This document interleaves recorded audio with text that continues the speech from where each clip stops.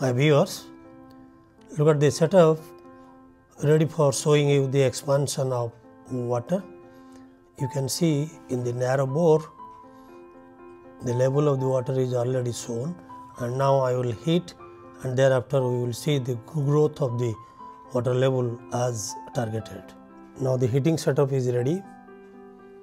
I keep it on the electric iron and you are requested to see the growth of the water column inside the narrow bore. It is rising, even though it is slow, because in case of air it was quite fast, but in case of liquid it requires more energy to expand. So please observe the level of water inside the narrow bore is increasing, but in a slow motion, slow pace.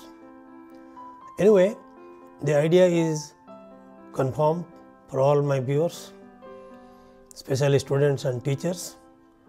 For this experiment, you need a narrow bore glass tube. Thank you for watching.